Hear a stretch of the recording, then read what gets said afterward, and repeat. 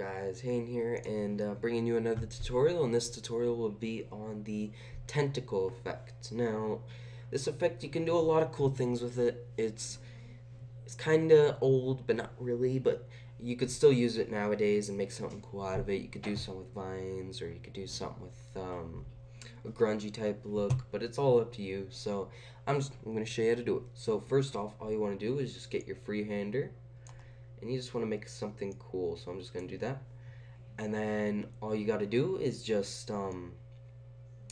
get a circle and get a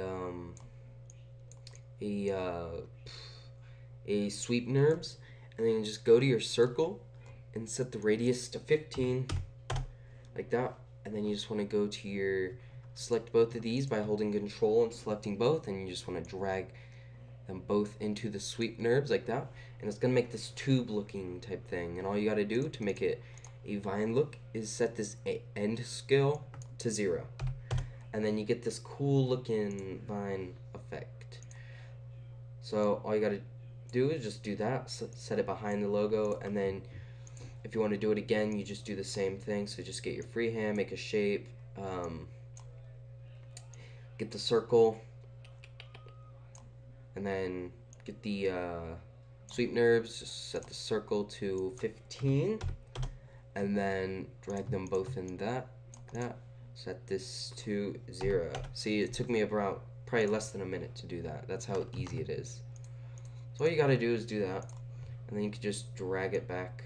But also, one other thing is, if you notice, the axis is all the way over here, but your tentacle is over here. All you gotta do to fix that is just select this L looking arrow thing, and then that allows you to move the axis without moving the vine looking thing. So then now if I deselect this, the axes are together, so then it makes it easier for me to move this and not so stressful.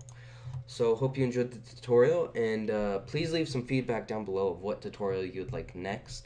Also, follow our Twitter to stay up to date, and also leave some feedback on this tutorial. So hope you guys enjoyed the tutorial. Peace.